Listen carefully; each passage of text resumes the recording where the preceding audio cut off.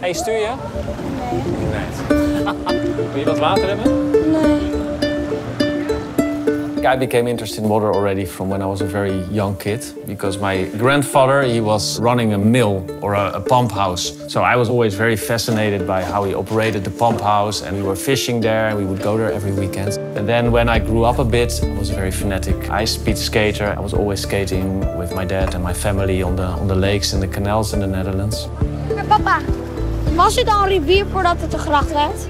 Ja, maar die gracht is er al 400 jaar. So I've always done things with water, either skating or playing at the water, and I really enjoy understanding the processes that are associated to water. Now I'm studying hydrology in mountains. I love mountains, so combining those two and understanding these processes in mountains, that is what drove me into that direction.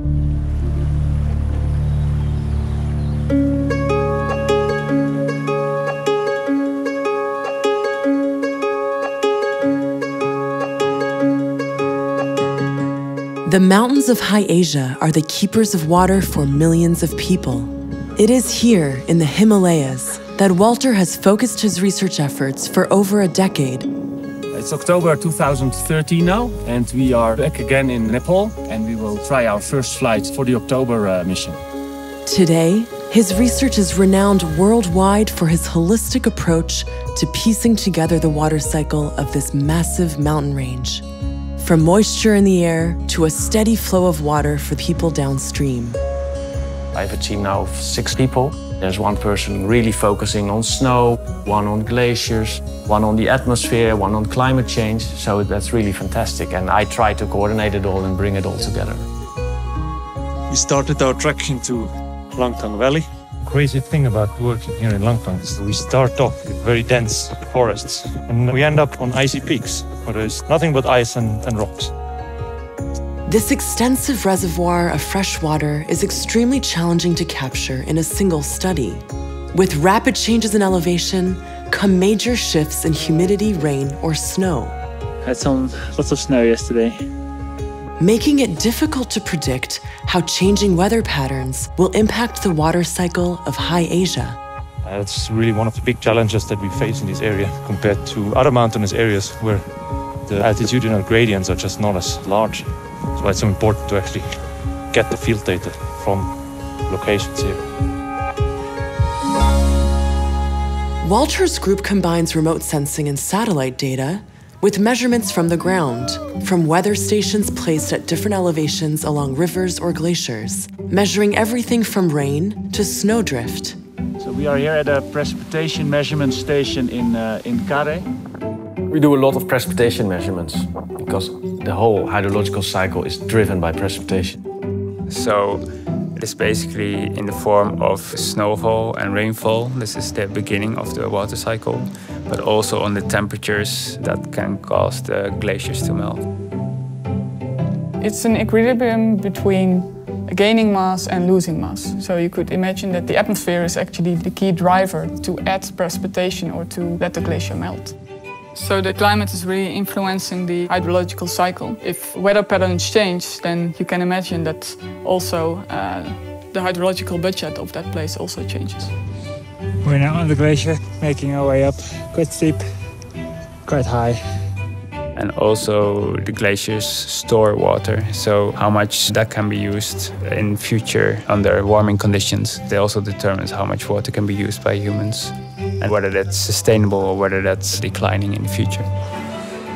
Glaciers supply water when rain is scarce, but they themselves have characteristic differences. Some of them relatively clean, and others covered in debris, rocks and sand that they gather over time.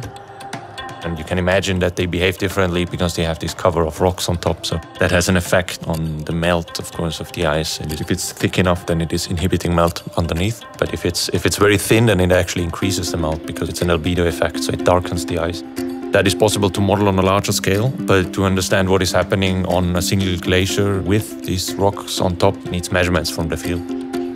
I'm mainly working on measuring debris-covered glaciers by looking at them with UAVs, or drones as they're commonly called.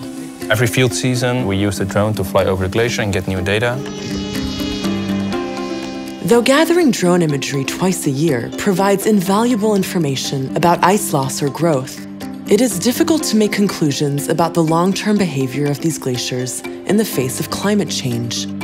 5 years is a bit short to really unravel changes that have a long-term impact, but it does show us the surface processes of these debris-covered glaciers, and we don't really know a lot about them at the moment, and we need to understand them better to predict future changes.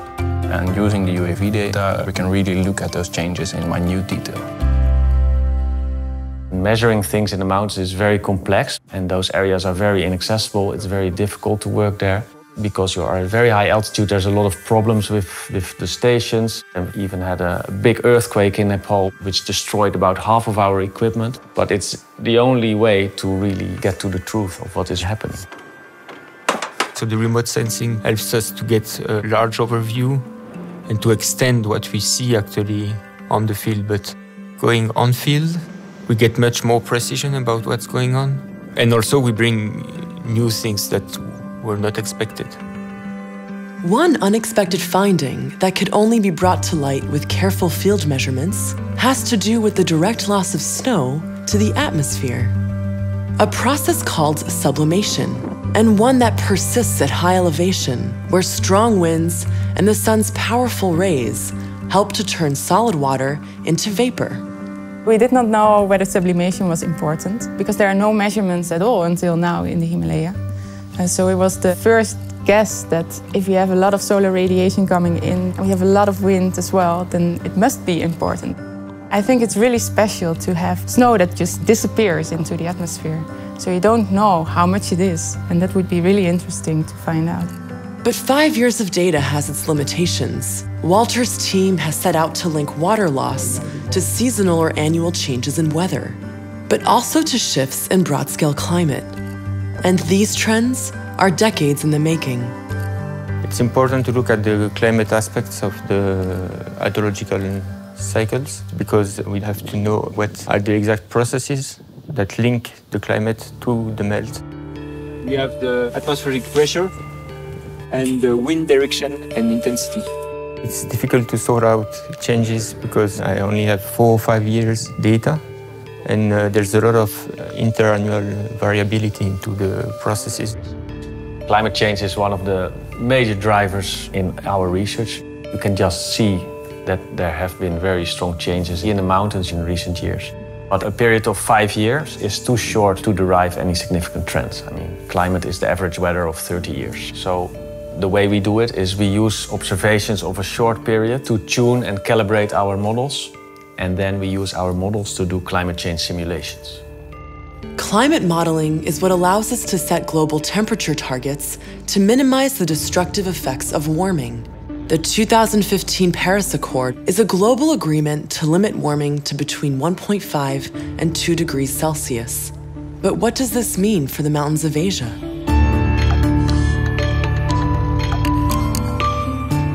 We show that 1.5 degree increase in temperature globally means a 2.1 degree temperature increase in Asia. And that's due to a process called elevation-dependent warming.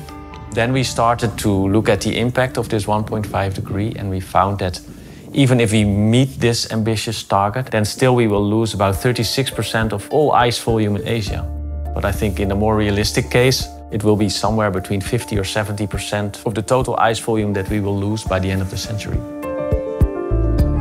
I found that quite shocking. So for me, it's really also a motivation to continue this work and maybe also gear it a bit more towards, what can you do to adapt? Ruben, gaat-ie goed? And there I think I'm positive. I have a lot of faith in technological innovations. If you see how fast things have been going with sustainable sources of energy or with solar energy or all kinds of technological innovations. And I think in the end we'll solve it, but we really have to act now.